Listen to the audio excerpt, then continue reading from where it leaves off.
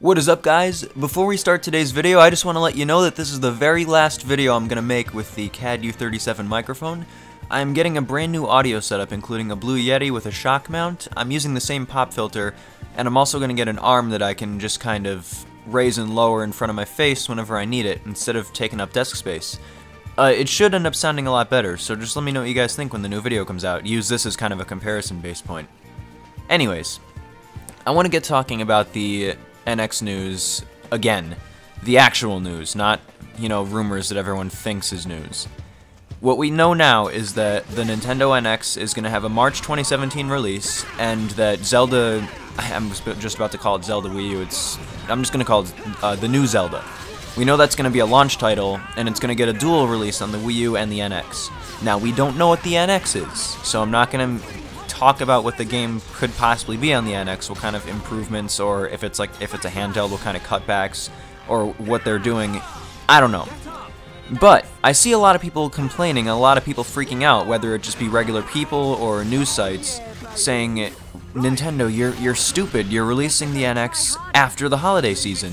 That's a dumb idea, and it's not gonna work, you're gonna fail. No. Nintendo's actually going to be fine if they release it in March.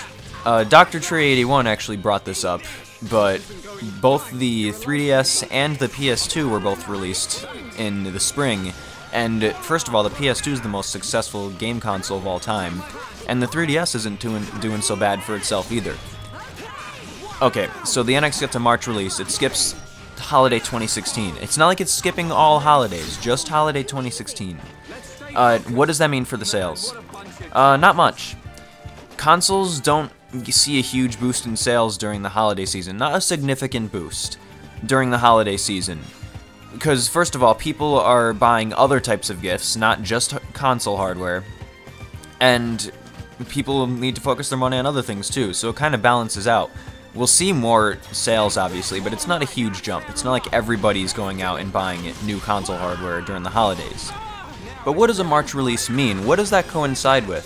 Well, it coincides with tax return season, which means that, one, the system's not getting released in a time period where everyone's buying other stuff for people, and two, it's the time of the year in the US where people have the most disposable income.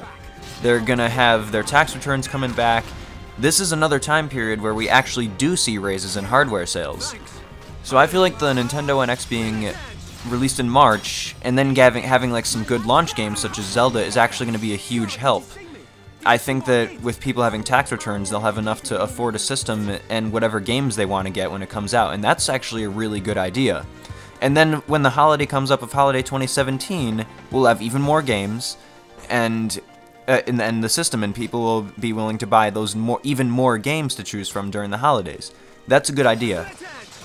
Nintendo actually cut back their manufacturing of the Wii U to 800,000 units. That's like, I'm gonna take a wild guess and say that's about a third of what it's at right now. I don't have the numbers in front of me, but that's a pretty huge cut. And the reason they're doing this is because Tatsumi Kimishima said that they're expecting the NX to completely take over the Wii U by the time that comes around. And that's pretty much our way of knowing that the Wii U is gonna just be phased out relatively quickly, just like how the Wii and GameCube were when they came out. Nintendo's not really known for supporting their dead systems for a very long time, and the Wii U is in a unique spot where it's dead before it's even replaced by a new console, and that's kind of sad. But it's not all doom and gloom. We don't have to worry about the March release ruining anything. I think it's going to be a good thing. Let me know what you guys think in the comments. If you like this video a lot, shoot it a like. If you've watched multiple videos of mine, or you really, really like this one, give me a subscribe. That helps me out a lot, and you'll get plenty more content like this to come.